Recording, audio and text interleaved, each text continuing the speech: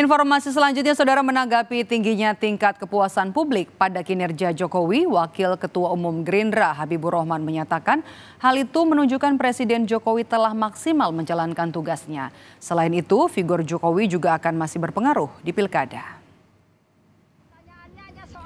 Menurut Habib, peningkatan hasil survei pada kinerja Jokowi adalah hal yang bagus di tengah transisi. Ini artinya warisan pencapaian Jokowi akan dilanjutkan pemerintahan berikutnya. Selain itu, Habiburokhman juga mengakui figur Presiden Joko Widodo masih sangat berpengaruh dalam pemilihan kepala daerah yang akan digelar pada November nanti. Salah satunya adalah sikap dan arahan politik dari Jokowi diyakini akan diikuti para pendukungnya. Pertanyaannya hanya soal ini ya. Panen terus pompa ya.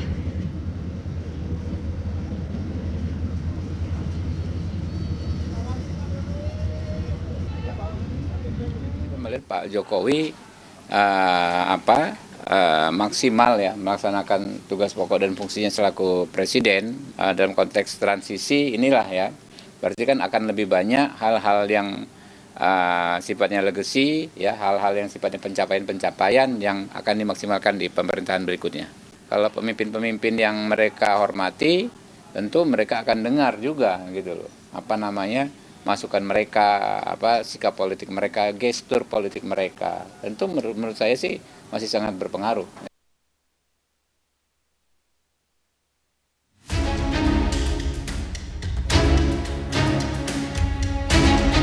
Tingkat kepuasan publik yang masih tinggi kepada Presiden Joko Widodo tentu menimbulkan tanya, benarkah Jokowi efek masih berpengaruh di Pilkada?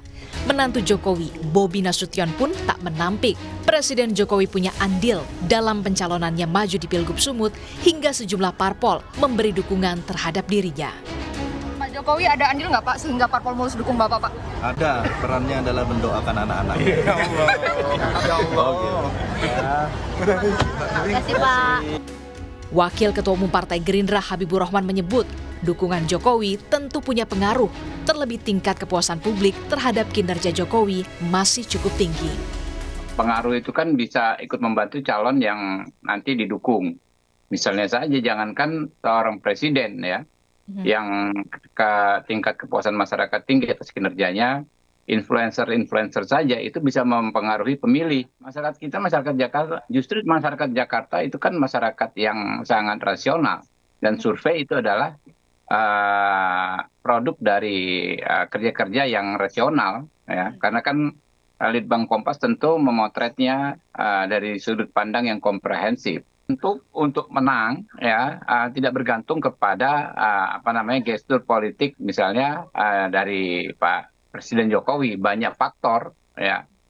Itu mah buat start awal saja. Misalnya endorse dari siapapun kan buat start awal, kembali kepada calonnya. Nah, kepada sosoknya. Tak sepaham dengan Gerindra, juru bicara PDI Perjuangan Ciko Hakim bilang, pengaruh Jokowi di Pilkada, utamanya di Jakarta, tak akan signifikan, meski nama Kaesang digadang-gadang bakal masuk di bursa Pilgub Jakarta. Saya rasa sedikit banyak pasti ada pengaruhnya. Semua yang mengendorse siapapun yang mendukung siapa, ketika seseorang itu masih mempunyai basis dukungan, saya rasa itu akan menjadi pengaruh ya. Tapi saya rasa pengaruhnya tidak akan begitu besar. Karena kalau kenapa nggak begitu besar? Kembali lagi, Jakarta ini kan kota yang diisi oleh masyarakat yang lebih terdidik daripada daerah-daerah lain gitu ya. Pada artiannya saya juga bukan menafikan hasil survei tersebut. Saya meyakini bahwa Kompas profesional ketika melakukan survei. Efek dari Jokowi itu memang tetap akan ada efek, tapi saya rasa tidak sebesar mungkin di daerah-daerah lain. Sementara PKS terang-terangan berharap sosok yang akan dimajukan tak akan menjadikan Jakarta hanya sekedar batu loncatan politik semata. Kita butuh ke depan memang pemimpin yang fokus ya untuk membangun Jakarta ini, tidak hanya menjadikan Jakarta sebagai batu loncatan. Nah, itu juga menjadi pertimbangan bagi kami ya. Fenomena dulu ya, Pak Jokowi juga menjadikan ini sebagai batu loncatan ya. Analis politik Universitas Paramadina Hoirul Umam berpandangan, dukungan politik Jokowi di Pilkada tentu punya pengaruh besar jika ditunjukkan secara terang-terangan dan terbuka. approval rate atau tingkat kepuasan publik Pak Jokowi misalnya itu cukup tinggi. Dalam konteks tertentu, ya itu akan memberikan dampak. Memang signifikansinya mengalami up and down, apalagi ini sudah mengalami proses fase akhir dari pemerintahan. Tetapi kalau misal kemudian dukungan itu bisa ditunjukkan secara clear, secara vulgar.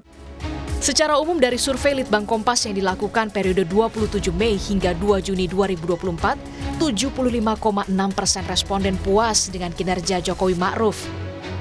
Alasan kepuasan responden pun mayoritas karena menerima bansos, kinerja baik, dan kepemimpinan yang merakyat.